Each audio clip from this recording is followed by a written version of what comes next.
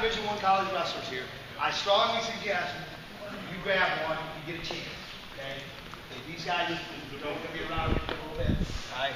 Grab these guys and see what it feels like. How much hand fighting do you guys do in college? Quite a bit. How much position do you have to have?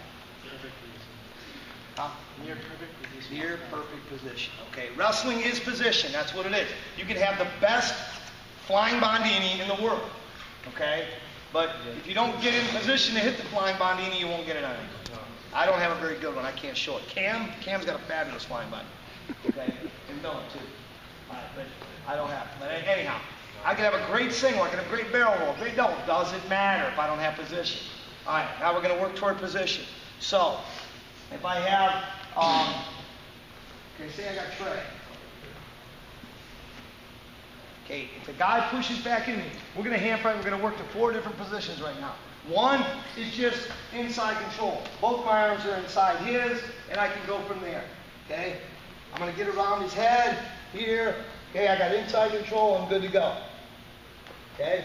The next position is going to be, and this is great, like even your outside control. You know, if you bind an elbow, if you end up outside and you bind an elbow and you pull it here, that's okay too. Okay? See what I'm doing to his hand? I'm taking his hand back there. That hand's ineffective right now. Okay? It's behind my arm. Now, if he starts to pull it, that's a little different. Okay? If he starts to pull, that's a little different.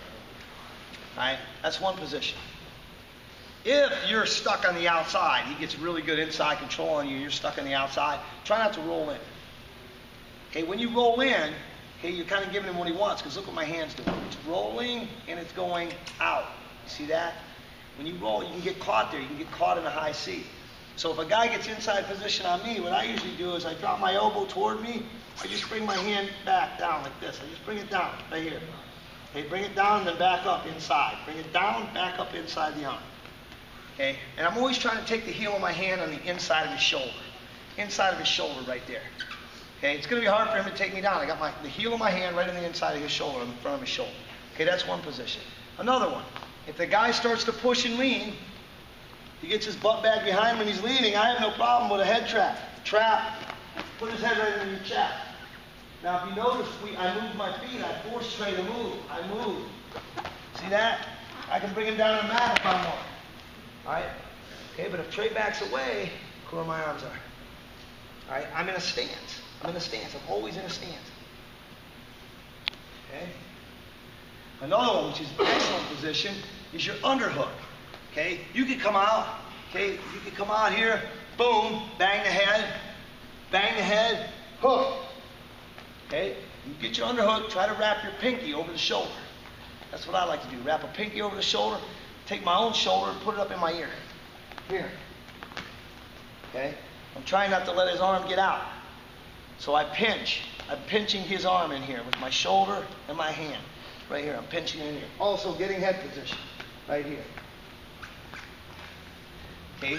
The other one, which I don't think enough guys do, is the 2-on-1. If he reaches with this hand and I catch right here, if I can catch, okay, I'm just going to rotate around and I'm just going to pull it in front. Maybe pop that over. Pop. Pop. Here. Okay, I like to go on my wrist and I have position now. Now I have position. All of these moves I have position on. And we're going to get a little more in depth as the week goes on. All right? Because you don't want to do a head trap like this. Okay? Yeah, I got his head, but look, see what he did?